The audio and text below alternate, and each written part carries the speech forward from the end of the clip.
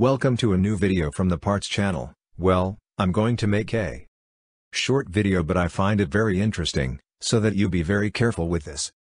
The other day I made a video about the tensioner pulley stud of a 2000 engine HDI. It was a BKD engine. The BKP also have that stud and some others. I'll leave you the link so you can see how it was bent. It's not something very common, but sometimes it happens. That's why I always say that stud, you always have to change it. You have to buy the distribution kit that brings it. Here, however, we have a 2000 engine from a Citroen van. And here is the problem. Look at you, there we are extracting the tensioner pulley, and you see that it is turning irregularly. This means that there is a screw there, which is also bent. But of course, here the problem is that the screw that has been bent is a separator screw.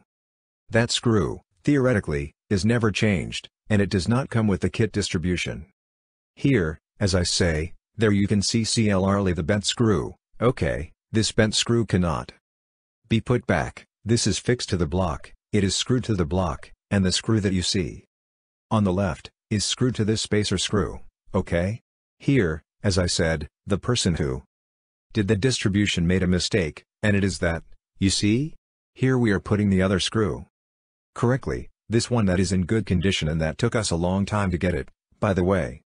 Take a look. There it is we have installed. The problem is that when removing the other screw from the pulley, this screw can separate from the block, and it is enough to separate a couple of millimeters. For this to happen, the separator screw bends. For this reason, always when on these engines, when you do the timing, you check that the bolt is snug against the block.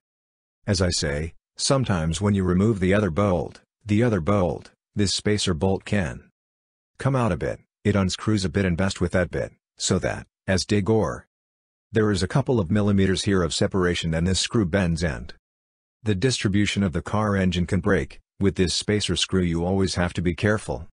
What we usually do, when we do the distributions, is to remove also this screw. We clean it well, we put an adhesive back on it, be it knurl or another adhesive. And we adjust it well, and so there is no more that problem, okay? Because, as I said, these screws they never change, because they don't come with any timing kit. This bolt is supposed to last as long as the engine block. Well, here I leave you this short video. If it has been useful to you, then do not forget to give a like and subscribe to the channel.